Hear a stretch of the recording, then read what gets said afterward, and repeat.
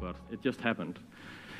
So how do we work, and how does SAFe actually think about planning? There is this idea in SAFe called an increment, which is basically 5 sprints in a row, and you do sort of a high-level planning based on that. It could look like a big batch of stuff, but we need to remember that this is only a planning session, a synchronization session, a session where we align roughly about what we're going to work on for the next period. So it has nothing to do with releases. We can release several times a day if that's what we want, and get feedback on what we're actually working on. What we also need to think about is what is planning and what is a plan. So we have a little bit of a love-hate relationship to planning in Agile, right? And it's the same thing actually in the military, as I mentioned. This guy, Eisenhower, says that plans are worthless. He's really, really hard on plans, right? And he has this other idea that planning is everything. So what does he mean by that? How can the output of planning, a plan, be worthless, and then planning still be worth something? His idea is that it's really not the plan which is the output of the planning. The output of the planning is alignment, a shared mental model about what can be achieved, where are the risks, and what we need to look out for when we are executing. So it's really a tool, this 3 months planning session that I'm going to talk about in a bit, called PI planning. It's really a tool to get a common understanding of and decentralize execution and make communication easier while we execute. So if you're thinking about planning like this, sort of a decision tree, where you need to find the single best plan when you start out, that's not what we are looking for in SAFe. What we're looking for is a rough guidance on a mission. What is it we're trying to achieve? What is it, the outcome, the difference we want to make to the customers? And we want to have a shared understanding of it, give us a general direction.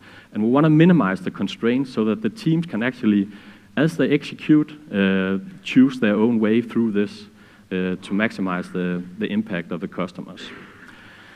So if we look at the individual sprints that we execute in this increment, they look pretty much like a normal Scrum meetings. This would be a calendar. You have your planning, your refinement meetings. There's a couple of red dots there. They're called Art Sync. It's basically Scrum of Scrums. You have the same thing for product management. And then, in the end, the teams demo, but they do that individually, and then they also have a common system demo, where everybody shows to each other what they have done. We were only 4 teams. SAFe actually says you need to be 5 to 12. We thought we might want to check it out anyway with the only 4, but we modified it a bit actually here, because we were so few people that instead of first doing team demos and then doing a common system demo, we actually just put that all together. We were few people enough that that made sense for us, and that has worked out okay. The other thing is the team retrospects. SAFe says that you should do that on team level, but we wanted to test also what would happen if we did them first on team level and then put them together to sort of share their learnings. And that has turned out to be really amazing, actually. I don't know if some of you have issues or feel in teams where they feel sometimes that retrospects are not, you're not getting all the benefit out of it. What we saw was that as soon as people start sharing and actually showing a little bit, being a little bit vulnerable about what they are challenged with in their teams, and you see that from another team that, hey, these guys are actually sharing it and they're doing something about it. It sort of creates this, raises the bar a little bit. We all want to, get something out of our retrospects. So that has been pretty nice. And of course, you also get to help each other and share solutions to different problems. Turns out a lot of the problems are actually the same, right? Then there is this IP sprint, which really is a dual-purpose thing. It's a buffer, first of all, so when you do your 3 months planning, you don't take that capacity into account. And then you also have some events in there. You could do hackathons, you could do some planning preparation, of course not for everybody, but some people might be a little bit more involved with that. Then you could put if you have any education activities, this is a nice place to do it. You have an inspect and adapt workshop, which is basically a full all people in a room meeting where you're doing a common retrospect. That has been a pretty cool thing also. We'll talk a bit about that later. Then there's a PI planning 2-day workshop where a lot of stuff is going on. And this is really important from the perspective of alignment, and that is the purpose of it. So you start out with understanding the big picture. We have different peoples going on the scene there. We have our product management talking about what sort of big things do they think we need to work on, what are the challenges they see across teams that we should help with. And then the idea is that later on, as the teams actually execute on these features that he will present, they are allowed to do lean startup and lean UX practices, right? So this is not a constraint that you must do this, you must deliver this. It's just, I've spent some work on, trying to gather the big picture, and this is what I see. Go fetch, go solve these problems. So it's stuff like this. He asked a lot of the users, what are you actually thinking about our product? Is it actually solving the stuff that we hope to do? We also have, well, we didn't have it in the beginning actually, but this girl, Katrina, is a UX specialist or whatever you could call her. She, after a month or so, we figured out that, hey, we're going in a little bit different directions UX-wise. So we need to have some alignment on it. And she stood forward, and she's now presenting on these meetings also to give us some rough alignment on where to go, give us some guidance. But she's really just a team member who have this additional task of trying to align us on it. This is Sina. She is our architect. So I asked her on a couple of weeks ago when we did the last PI planning, and let's see what she says. One question regarding your role as an architect. In the Agile manifesto, there's this wording that the best architecture comes from self-organizing teams. So it seems that your role is not Agile because you're deciding everything regarding architecture. I'm not deciding everything. I'm just making sure that the teams are aligned on it. Oh. I'm not disagreeing that self-organizing is good, but it's only good if you're not, going in different directions all the time. Okay, so how do you help them align on that? I look at what tasks are they doing or what features are they doing, and are different teams doing features that are alike, and that we should make sure use the same services and stuff like that. Okay. We're in the middle of a PI right now, and on day 2, and yesterday I noticed you on the stage there giving a presentation about some of the things coming in the future. When you prepared for that thing, what went through your mind? What did you think about, and what did you want to achieve with it? Well, I wanted to give a short introduction to these new microservices that are coming, and I just thought that this was important for everyone to know. So I didn't really have a lot of time to prepare for it, but that was pretty much what I was thinking.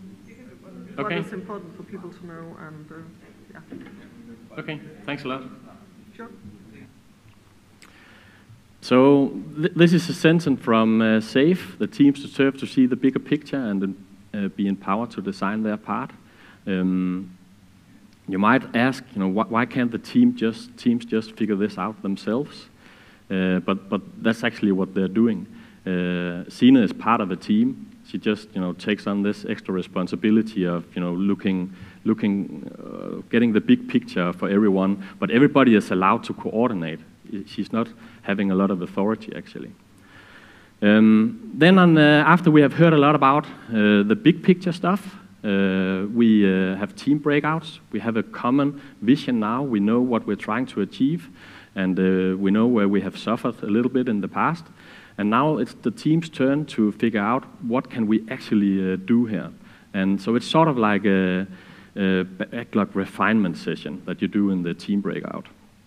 After that, we have a team review, so we just quickly go through the big picture of each individual teams. What do they think will be achievable, and what are they struggling a little bit with? And then everybody gets a common understanding of it. Probably also realize that there's going to be some problems and we need to change the plan a little bit, so we'll talk about that. Then the next day, we'll have had time to think a bit about it, get some sleep, and then we'll present to everybody a change in direction if it's needed, and then we'll have another team breakout. So this is one of our Indian developers, and I asked her a few questions also, so let's hear what she thinks about this PI planning thing.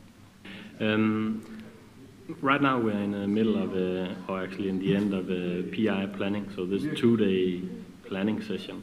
It sounds pretty boring. I mean, I can imagine that you'd rather be coding and doing valuable stuff, but how, is it valuable also to do this PI planning thing? And well, I don't find it like boring. Whatever the valuable coding that we do, it has to get us kickstart. So I guess this PI planning is where we get to start everything. And we cannot do coding. We do not know what to develop if we do not have this planning. This is the most efficient part, the start of all the coding that follows up. So I believe it's not that boring. You get to discuss what all tasks or what all things you are about to develop in the further process. So you just know that why you are going to do that work. You know what business value that will come out at the end of the coding that you do. So it's more of like you're going to do something that users or the customers will be happy at the end of the day.